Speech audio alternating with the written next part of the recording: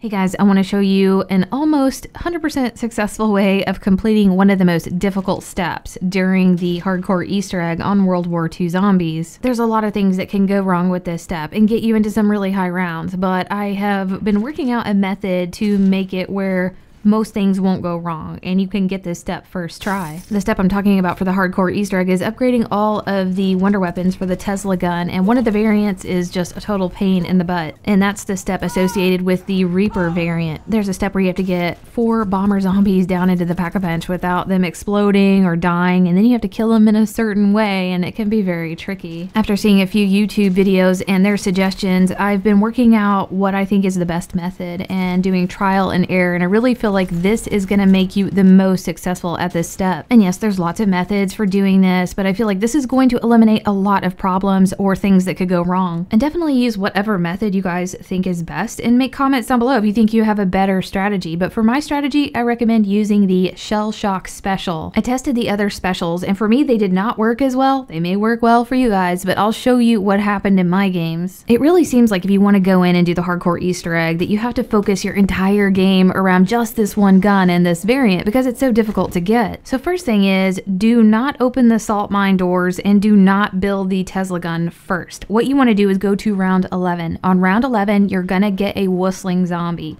You need to take him down to Pack-a-Punch and have him open up that panel and get that battery. You do not need to turn on Pack-a-Punch at all to get this battery or to charge the battery, but you're gonna have it on at that time probably anyways. It's an easy step. Just pick the battery up, spin around, and place it in this holder right here. Another advisable strategy is to save at least one zombie with this whistling zombie at the end of round 11. If you've got somebody in the game helping you, that's even better. Have them hold the zombie so you can do this step. So at this point, you're gonna have the lab and the morgue open. You're going to have 2 of those switches flipped that's going to allow you to open the salt mine. So now you're ready to open the doors and deal with these bomber zombies. Make sure you have a full meter for your special, which is going to be the shell shock. And you're going to walk down just a little bit. When you have them in sight, go ahead and trigger it with the left and right bumper. What it's going to do is freeze them in place while that meter is running down. It's best to use a gun that has some kind of sight. What you're doing is shooting that head of the zombie that's attached to the back of that zombie. Once you shoot that head, they drop the bomb. And it's real easy to just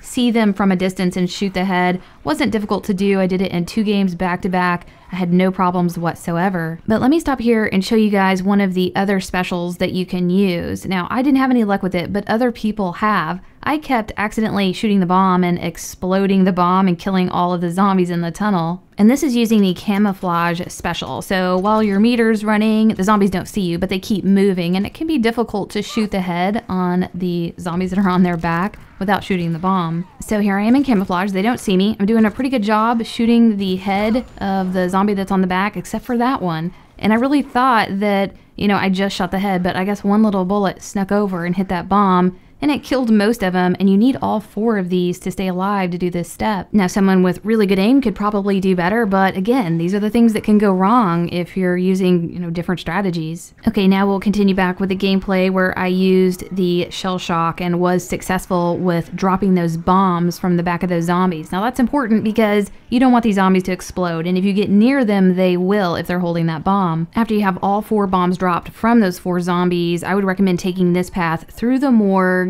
and into this room, and then this will take you into the Pack-a-Punch. So another reason why you need them to not have the bombs is because you need to train them up, because there's a really specific way that you need to kill them, and if they have bombs and you get close to them, yeah, it's over. These guys are dead, and you're going to be struggling for the next couple of rounds trying to get this worked out. I would never recommend taking those zombies like straight from the salt mine with the bombs on their back to the Pack-a-Punch area, because too much stuff can go wrong. So once you're in the Pack-a-Punch with bombless bomber zombies, you want to train them up and make sure you have all 4 behind you, and make sure you got an eye on them really clearly and there's no zombies in the way so you can see what's going on. Now you need to trigger that saw trap in that location right there and run these zombies back and forth in front of this battery up and down. When you feel like they're all like 4 in this tunnel, you can go over and hit that trap and then just keep running right here. If you do it correctly, you're going to get the saws to kill 2 of them to charge the battery, and then kill another 2 to charge the battery. So you need 2 charges to charge this battery, and it takes a minimum of 2 being killed at the same time. So again, a minimum of 2 of these bomber zombies to create 1 charge, and you need 2 charges. And if you kill 3 of the zombies one time, then you're only going to get 1 charge. You have to have 2 at the same time to get that charge. And that's what happened to me in one of my games. I, brought them all down there, and I had 4 of them, but only 3 of them died at one time. So I only got 1 charge off of them. I was left with 1 other bomber zombie, and yeah, I killed him, no charge whatsoever. So I had to wait and try to get 2 more bomber zombies down here to get that charge. So now that you have this battery charge, you can bring it to this location here and just throw it down, finish the rest of the Easter egg, and to finish charging this, you need to get to the step that is the tower defense, and then right after that, you're gonna activate the right hand of God, and this is gonna be right before you start getting those batteries from the Zeppelin that's flying around in the village square. So just place the battery in that holder right there, and then start the power transfer. You want to defend it. Once it's complete, you can pick up the upgraded Tesla part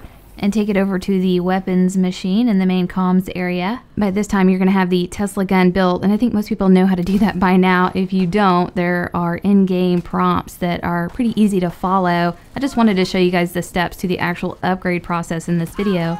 But once the weapon is ready to pick up and is upgraded, you can pick it up, and it's going to be the Reaper variant. Now, some people are complaining that this is one of the weaker variants of the 4, and I mean, the elemental effect is okay. I wasn't super impressed. I noticed that with one of the Brenner zombies, or the fireman zombies, it took 6 shots from this thing, and I think like 2 or 3 shots for the whistling zombie. So, I mean, it's decent, but yeah, people don't really like this one very much out of all of them, which is probably good because it's the most difficult one to obtain. But I really hope this helped some of you guys out, and again, if you guys have better strategies, definitely comment down below. But for me, this definitely made it way more easier and guaranteed like things would not go wrong. And before I go, I want to give a huge shout out to It's Invalid. He helped so much with the strategy, and also Honda Riders. I'll have their YouTube channels linked down in the description. But I hope you guys enjoyed this, and we'll see you next video.